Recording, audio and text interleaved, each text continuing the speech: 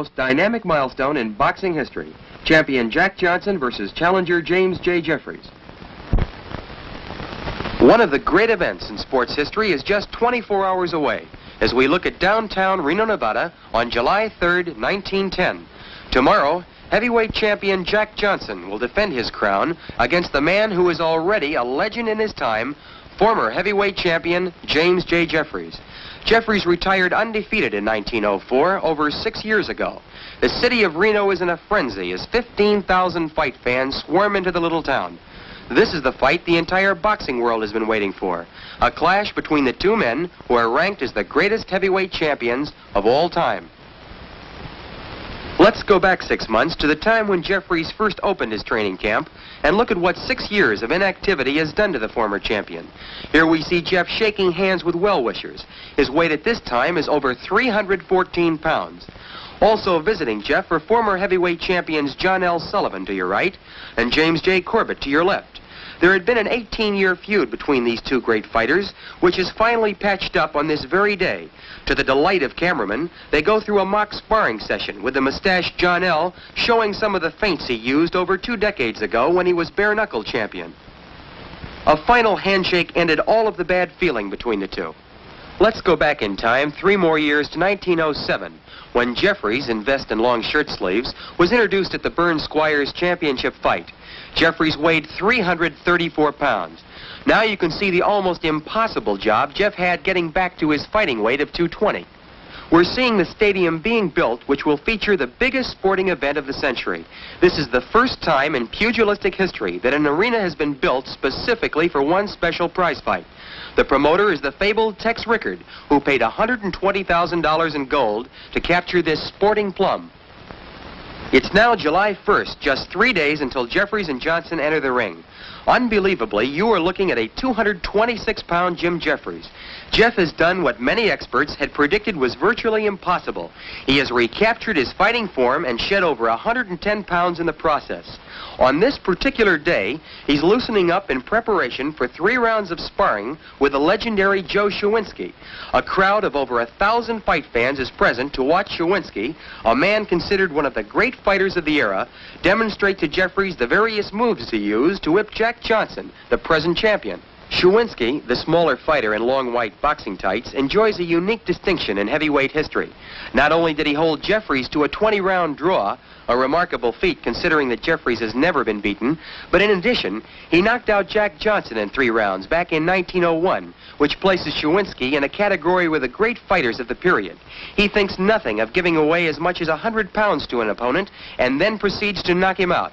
Jeffries has said many times he considers himself very fortunate to get Joe to work out with him during these last days of training. Just 5 miles away, heavyweight champion Jack Johnson is working out with Jim Flynn. Johnson's reputation of invincibility is spread like wildfire, as the boxing writers are using a flood of adjectives to describe his workouts. The great Johnson, the unbeatable Johnson are but a few of the quotes which have been written each day. It's 6:30 in the morning, July 4th, 1910. It seems scarcely conceivable that this seemingly carefree James J. Jeffries, in just 6 hours, will be in the toughest fight of his life against one of the greatest fighting machines in the history of boxing. At the same time, champion Johnson takes his morning constitutional. Now at 9 o'clock in the morning, the trains are arriving every half hour, bringing fight fans to see the match that has been billed as the Battle of the Giants. No sooner does one train unload when the next one pulls in jam to capacity.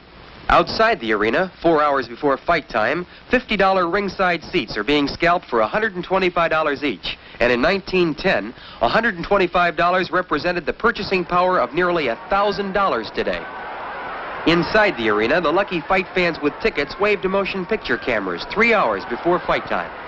Extensive motion picture coverage has been planned as the entire world waits for the results. 20 minutes before fight time, the light heavyweight champion of the world, Philadelphia Jack O'Brien, is introduced to the packed stadium.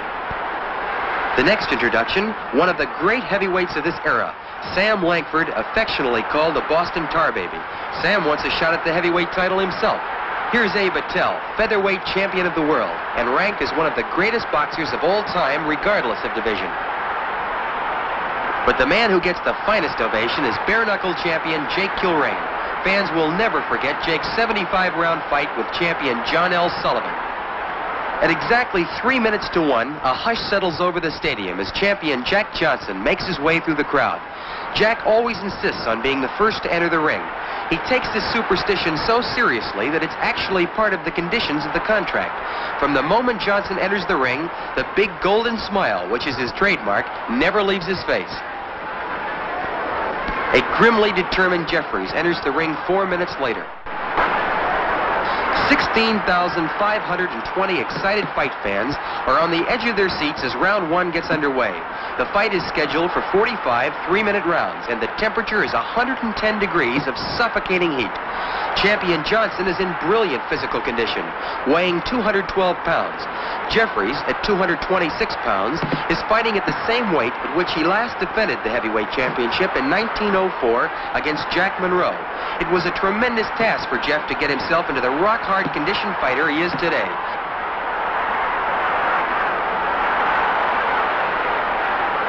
Jeffries won the heavyweight championship of the world 11 years ago, on June 9th, 1899, when he knocked out Bob Fitzsimmons in 11 rounds.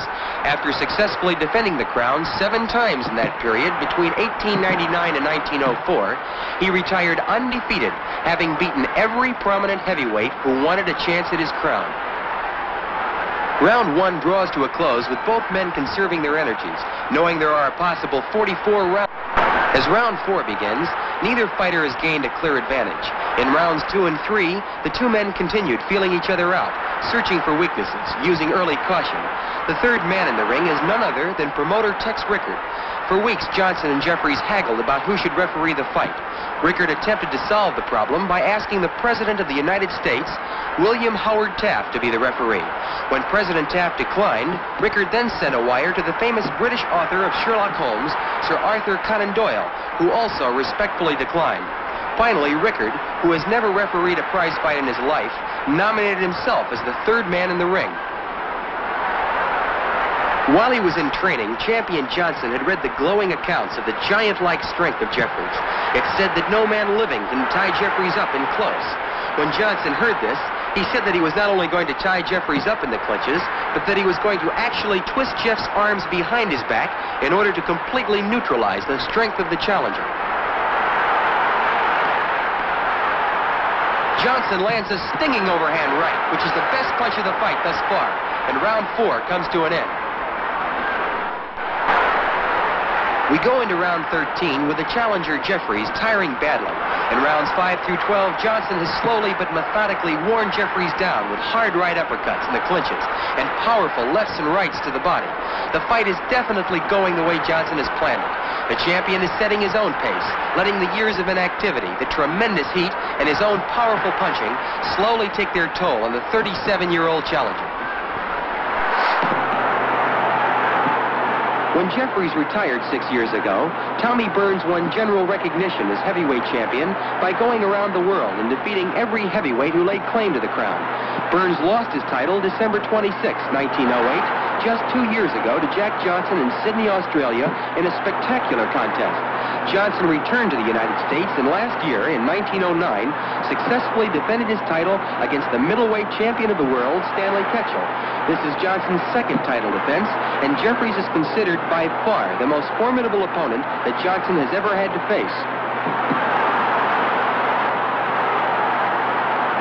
Both men are now feeling the effects of this tremendous heat, but it's the champion, Johnson, who definitely appears to be the stronger of the two. A smashing right hand by Johnson is followed by a jolting right uppercut. Champion Johnson is getting a $60,000 guarantee for this title defense, by far the biggest ever made to date. Jeffries' guarantee is $40,000, plus the astronomical figure of $75,000 for signing with Rickard for the fight. 1,500 never-say-die fans crashed over the fence when there simply were no more seats to be sold. In Rickard's financial breakdown of the fight, these same 1,500 crashers were listed as complimentaries. In the previous round, Johnson relentlessly pursued Jeffries all over the ring. Here in round 15, he rushes Jeff against the ropes and lands a hard right uppercut.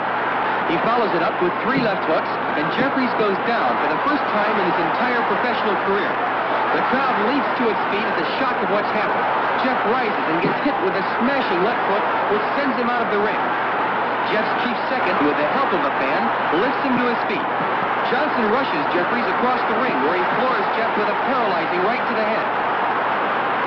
Rickard steps between the two fighters as Sam Berger, in dark vest and hat, rushes in and stops the fight to save Jeffries from further punishment.